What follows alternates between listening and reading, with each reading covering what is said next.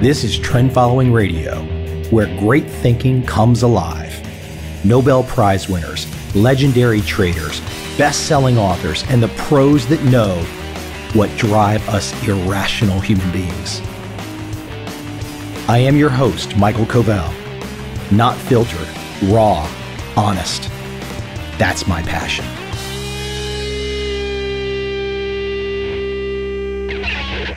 I would like for you to consider an excerpt. The current U.S. administration, the president, their Department of Justice, and the Department of Education have ruled that anatomically male teenagers who think that they are girls have the right to shower and change clothes in girls' locker rooms, end quote. That is a choice. That is a political choice that is being made in the United States of America. I don't care what your opinion is, and frankly, my opinion is not necessarily relevant either. But there is something interesting here beyond politics. Critical thinking. So let's ponder this for a moment. Because us males, we can all imagine back in the day, 13, 14, 15 years of age, if suddenly the school said to us that on Wednesday, with our junk still firmly attached to our body, that we could declare that we were a girl for the afternoon to get access to the female locker room, how long would the line be? It'd be pretty damn long. Because I know what, every damn teenage boy out there would be saying, let's go ahead and be girls for the day. In all seriousness, how in the world could this possibly relate to behavioral economics, behavioral finance, decision-making, investing, trading? How in the world, Mr. Covel, could opening your podcast by discussing the fact that a young male who declares to his school, again, junk still attached to his body, that he's a girl, and now the current administration has said that that male who thinks he's a girl can go to the girls' locker room. It actually opens up more than critical thinking. First, look at the poor girls. What teenage girl wants to be in a position, to be in a situation where she has to be changing clothes next to a guy who says he's a girl, even though he's clearly still a guy? It's Pandora's box of insanity. Again, you might say, what is this related to? Why would you even go this direction? What's the point? Are you just going down some typical political path that we can all see from 100 miles away? Not exactly. I love the fact that so many people can't think straight. It's fantastic. All it will further do is ensure in the future that markets, which are made up of human beings, with all of their biases and their impulses and their faulty and perhaps not so faulty decision-making, will all show up at the game, and they will decide what they think the price is based on however they feel, however they think. Rationality? Efficiency? No. The reason Daniel Kahneman, the reason Vernon Smith won their Nobel Prizes in behavioral economics, behavioral finance, is because they know the human condition doesn't change. So this great example, a young teen male strolling into the women's locker room, the girls' locker room, a fully intact male, it just talks to the mind of the populace. How do people think? Earlier in 2015, all the conversation was about Caitlyn Jenner, Bruce Jenner. That was the topic of conversation. Now, 6, 7 months later, this is already filtered down to the high school level across the United States of America. And people are in conflict. They don't know what to do. Again, This is fantastic if one believes in what Kahneman and Smith have established throughout their career. Now, please, I'm not attempting to connect Daniel Kahneman and Vernon Smith to my particular point of view and to how I'm connecting all of these things. But when I look at this inability for a wide cross-section of the United States population, this inability to think, well, it sure seems like behavior will continue to play a huge role in the markets. And if one has a firm understanding of how flawed we are as human beings, how messed up in the head we are, our inability to decipher, to figure out, to consider reason, to critically think, that's surely not going to change. I thought that was a great foundation for where I want to go today in my podcast. I want to go towards the parallels that exist in sports and investing. Now, I have talked about this in my podcast recently. I brought up Earl Weaver, the original Moneyball manager of the Baltimore Orioles. Today, I will take a different take at sports and investing to draw some parallels. My inspiration today comes from Howard Marks, one of the world's most successful investors, a true contrarian in his thinking and writing. Some great long-form content that he has produced from his firm that you should go read. He always gets me to think. Today I'm going to reach into one of Mark's most recent papers called Inspiration from the World of Sports. And he talks about these parallels between investing and sports. He's listed ways, and I'm going to quote him exactly, he's listed ways in which investing is like sports. Number one, it's competitive. Some succeed and some fail, and the distinction is clear. Wow, isn't he right on the money there? Some succeed. Not everyone succeeds. Everyone might feel rich from a buy and hold perspective when a market is at an all-time high like the S&P, but let's don't be silly and think that everybody will get those gains. Because the moment the door opens, this way to the egress, as P.T. Barnum would have said, the moment the gates open, everyone will run, trying to secure those profits. Marx also talks about being quantitative. Investing and sports are both quantitative. One of my favorite sites to go look at, and I will talk about that in this podcast, is the Baseball Reference site.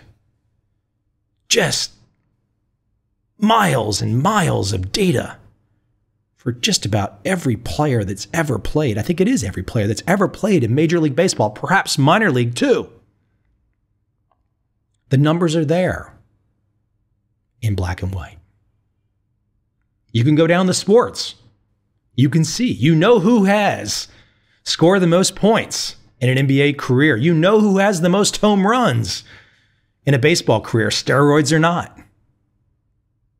Marx also talks about the parallel between sports and investing, meritocracy.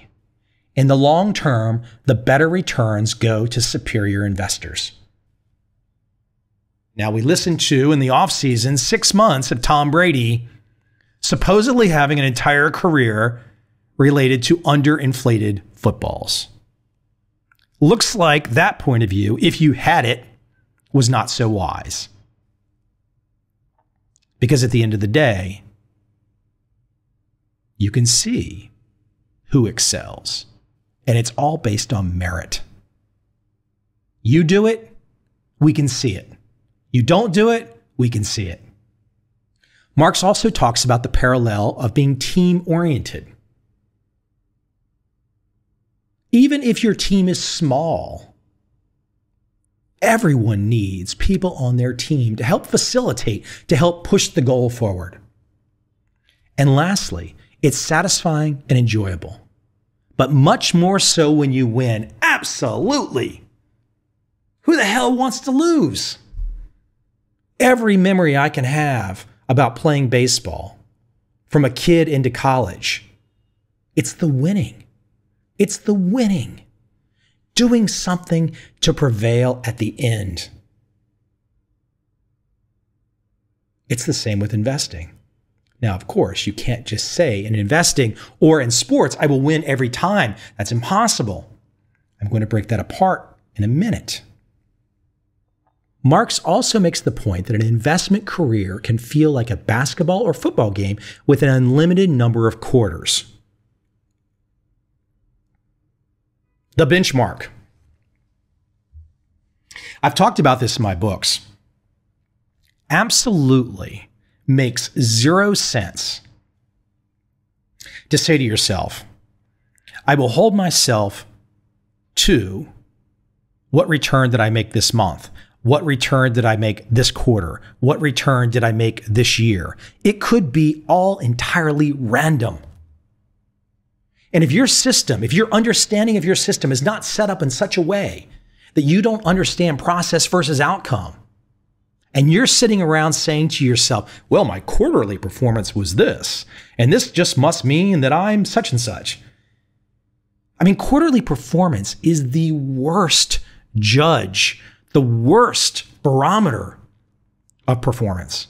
So many people today literally goose up their quarterly performance in an effort to make those people that refuse to acknowledge how poor a quarterly performance metric is, they goose the performance up to fool those people that refuse to take the horse blinders off. Don't think in terms of quarterly performance. Now, of course, as Marx points out, an investor, a trader, it is unlimited. Over time, it's your entire lifetime. That's the measuring stick. The true measuring stick. What is the performance over significant years and decades? One of the reasons that I've absolutely loved to dig into the trend following topic is because of the performance data. You can see it, as Marx says, in black and white. I am not attempting to say that Howard Marks is a trend following trader. I don't know. I don't think he is. That's not the point. The trend following performance is in black and white. You can look at it. There is so much to be gleaned. Let's say you're a brand new person to the investing field and you've heard about trend following. You've heard about the Turtles, for example. You've heard about John Henry or Bill Dunn or David Harding. Absolutely go find their performance tables. Look at their month-by-month performance and see if you can see something within the performance that strikes you. The up months, the down months. How do the up and down months among managers look? Even from an eyeball correlation test, do you see patterns? Is there room to further investigate those numbers? The quick, short answer, absolutely there is, and you should. I want to dig into Howard Marks' memo outlining parallels between sports and investing a little bit more. In this memo, he also talks about Yogi Berra, the famed baseball catcher for the New York Yankees that recently died. Yogi has these great comments, these great one-liners, these great philosophical precepts, which to me often feel like he was a closet Buddhist, a Zen master, something that kind of sounds simple, but then when you read it and you think about it, well, there's a lot of depth behind that. Let me read an excerpt from Marx about Yogi Berra. Yogi was selected to play in the All-Star game every year from 1948 through 1962. He was among the top 3 vote getters for American League Most Valuable Player every year from 1950 through 1956, and he was chosen as MVP in 3 of those years. The Yankees teams on which he played won the American League pennant and thus represented the league in the World Series 14 times, and they won the World Series 10 times. He was an important part of one of the greatest dynasties in the history of sports. And Marx goes on to say that what he loved about Yogi was his consistency. All of those baseball metrics, those classic baseball metrics that I mentioned, that you can all find at Baseball Reference. Marx points out how consistent Yogi was. And Marx goes on to further say that as an investor, that's what he wants. That's what he likes, the consistency. Consistency and minimization of error are two of the attributes that characterize Yogi's career, and they can also be key assets for superior investors. They aren't the only ways for investors to excel. Some great ones strike out a lot, but hit home runs in bunches the way Reggie Jackson did. Reggie, nicknamed Mr. October because of his frequent heroics in the World Series, was one of the top home run hitters of all time. But he also holds the record for the most career strikeouts, and his ratio of the strikeouts to home runs was 4 times Yogi's, 4.61 versus 1.16. Marx goes on to say, and to repeat his central point, consistency and minimization of error have always ranked high among my priorities, and they still do. I don't think Marx in that paragraph, and he says there are other ways to do it, I don't think he was attempting to belittle Reggie Jackson 100%. But he was definitely saying, I'd rather have Yogi than Reggie because I want the consistency. I don't know if this is a fair comparison. I don't know if this comparison really makes sense. For me personally, I look at Reggie Jackson and I say that's more how the world really works. The real world today is more about strikeouts and then a home run. Strikeouts, then a home run. If you can't predict tomorrow and you still have to swing every day, you're not going to get a hit each time. You're sure as hell not going to get a home run each time. So with my experience, I know plenty of investors that have the Reggie Jackson model. And maybe they would say, Mike, I don't want you to compare me to Reggie Jackson, but I can look at many trend following traders over the decades, guys like Bill Dunn, guys like Larry Hite. They have their share of strikeouts. They take their losses, and then they hit home runs. I might argue that a Yankees team before baseball expansion, dominated by New York money, with the ability to attract the best players surrounding Yogi, maybe that's not a fair comparison to Reggie. Maybe that's not a fair comparison at all to try and make the point.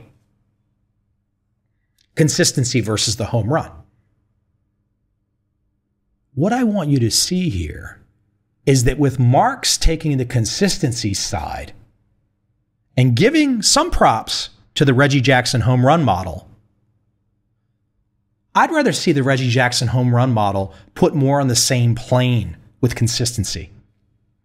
The Reggie Jackson home run model has more to do with, for example, venture capital, film financing, the MIT blackjack team, trend following trading. Consistency of result is very difficult to achieve. Extremely difficult. I'm not even sure it should be the goal. Now, many investors want that to be the goal, but those might be the same investors that I mentioned in the beginning of this podcast that are having issues with critical thinking, that still imagine the markets are efficient. And look, I know Howard Marks doesn't think the markets are efficient. He is one of my favorite writers. I just want to make this point.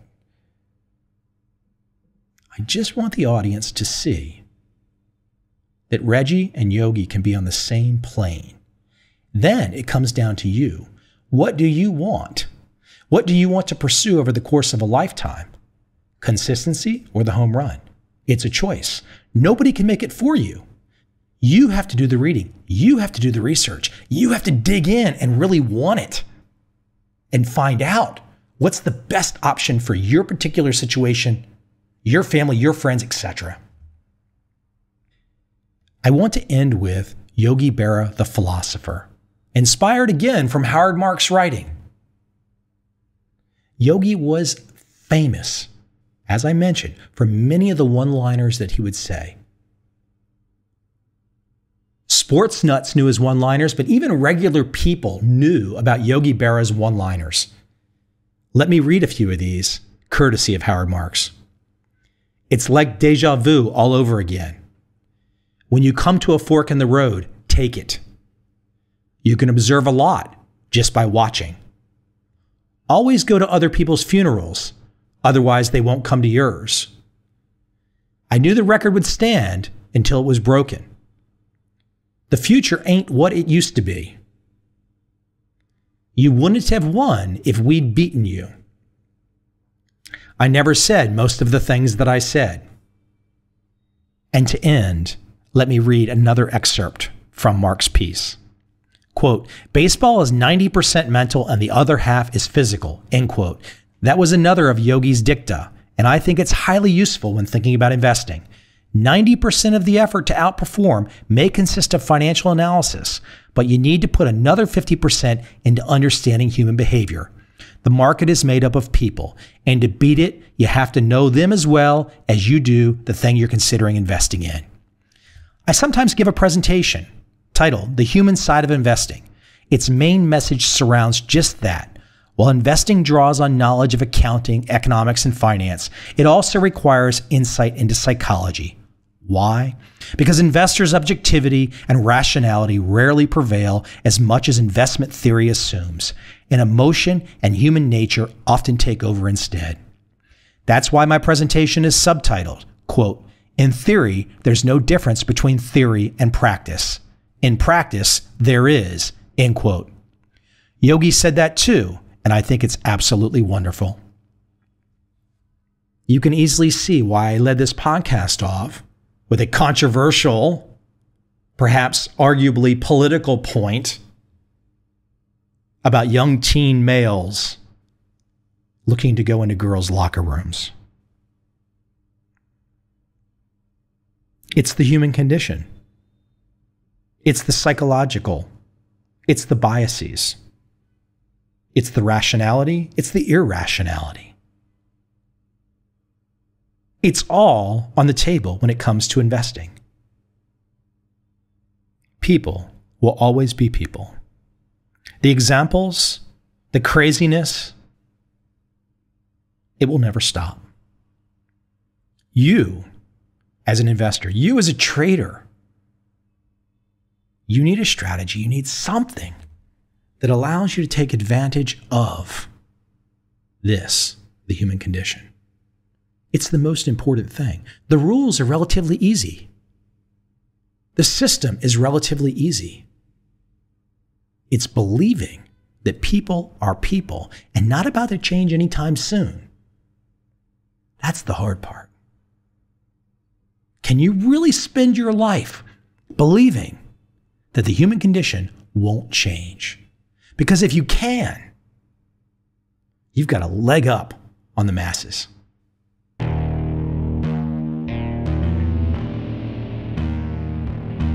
I see a time when those awake will understand how to make money in up, down, and surprise markets.